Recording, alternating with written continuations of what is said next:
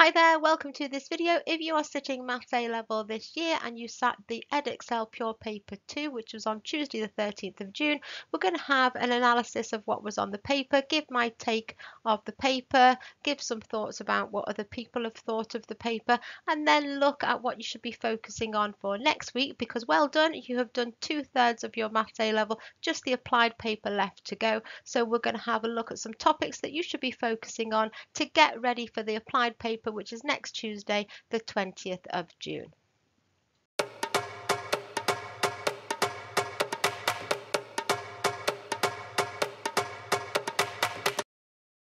So how did paper 2 go? I have it here in front of me, 15 questions in total, and the exam board have definitely moved away from having those questions with higher mark allocation. They've done what they said they were going to do. There was plenty in there that was fairly familiar to start with low mark allocation. It wasn't up till question 11 that you got a longer question where the question actually took up the whole page.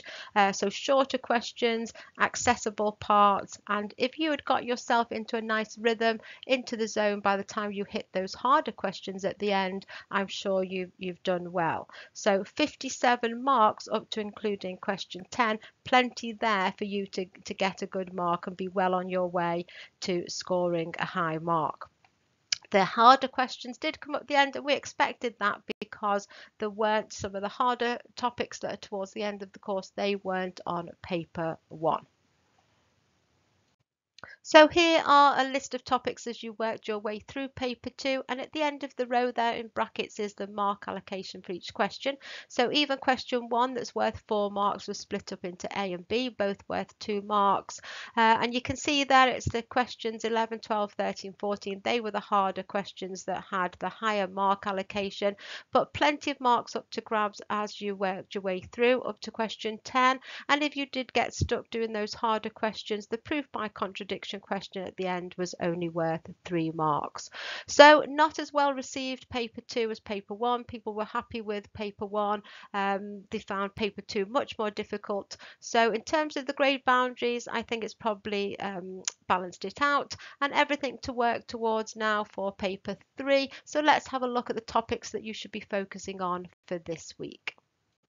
Just to mention, I have put together some other videos that are on the channel to help you prepare for paper 3. So there's a video uploaded to help with the stats section, and I'm halfway through doing one on the mechanics section. I'll try if I can to put some more on as well. So do check out the channel and watch those videos, and I hope they help with your revision this week.